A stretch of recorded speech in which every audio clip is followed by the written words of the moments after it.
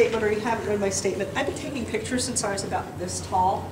And I've actually gone through several different kinds of film cameras, and I'm now working predominantly digital, though I have fallen back lately to film just because it's fun and because using out-of-date film can give you some really cool colors and experiences. So if you're starting to do any film photography, you might want to look into that. Tell you what, let's start down here. There's a series of shots I have here on the chakras.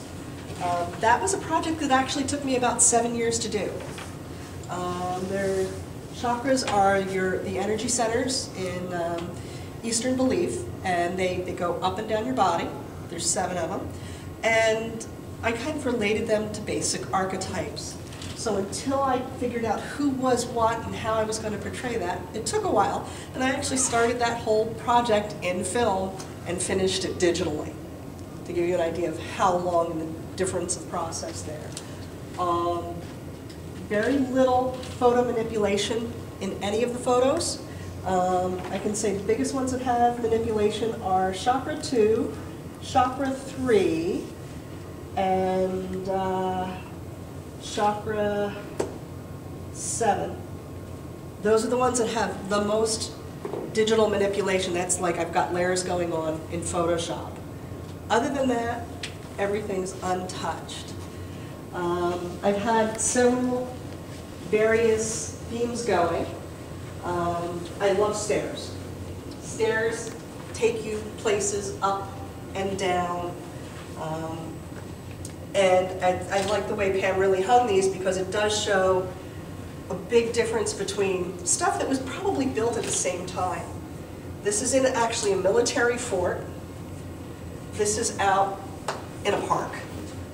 So there's a very different feel to both of them, and I think that has to do with their locations. This stuff, I love landscape photography.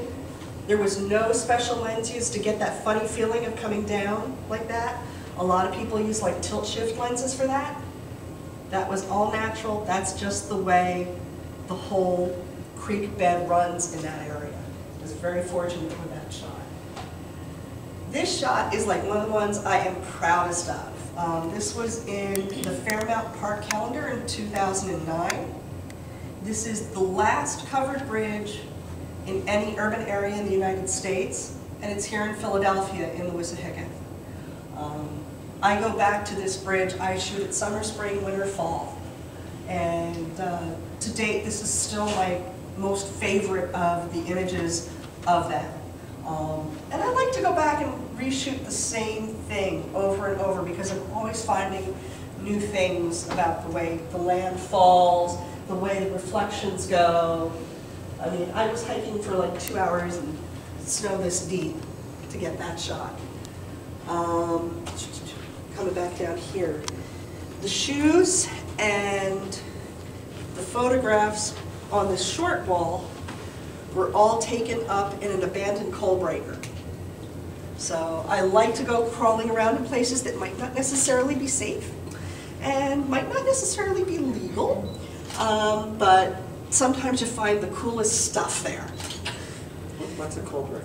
A coal breaker is literally where they took the coal after mining it and they put it in great big machines and chopped it down so they could use it and ship it out for use in your home. So it was basically an anthracite coal breaker. Lots of interesting falling apart equipment. That coal breaker has been abandoned for about 40 years. And I was not one of the first people in there. There's definite signs of other people in there, but apparently they have no problem with people walking in. I mean, we parked the car, plain sight, walked in like we knew what we were doing. Not that I'm advocating that anyone should do B&E to get their artwork, but recognize that that's what some people do. I have a fascination with fire. This is actually one of a series of shots from the Phoenixville Firebird Festival. I have several friends that spin fire, so I have various pictures of people with poi. If you're not familiar with poi, they're usually on a chain. It's got like a tennis ball on the end, a little wrist strap, and they light it off and they spin it around and you can get all kinds of pretty cool pictures. That was handheld. That was on a tripod. But having friends that spin give you an opportunity for all kinds of beautiful fire shots. There are several groups out, and one of them is the Philadelphia Experiment, if I remember correctly, PEX. They just do this as a party thing. They all get together and they hang out, and they practice. I've seen people hula hooping with this, spinning poi, playing with little nunchucks, but I really like the whole flow that one gets with the jump rope. This photo is of one individual who was dancing around a bonfire. She held that pose for 30 seconds and then moved, and you could still see the fire through her belly. And I thought that was really said a lot about her passion of the moment, as well as it was just really fun and cool to do. Down around here, there's a little bit of work here from Longwood Gardens. I constantly find inspiration in flowers.